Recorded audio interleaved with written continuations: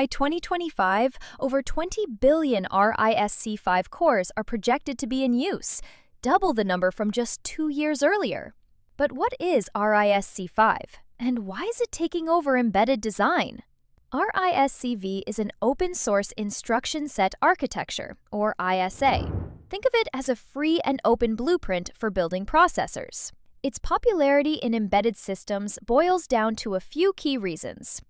First, its flexibility and cost-effectiveness. Since it's open source, companies avoid expensive licensing fees. Second, the ecosystem is expanding rapidly. NVIDIA's CUDA platform now supports RISC V, allowing it to be a main processor in AI systems. Third, performance is advancing. One enhanced core showed a 43.5% performance improvement, proving its capability for high-performance applications. And finally, it's becoming more secure, with new accelerators optimized for real-time encryption. With a market projected to hit $2.31 billion by 2034, RISC V is not just a trend, it's a fundamental shift. What applications do you see it dominating next?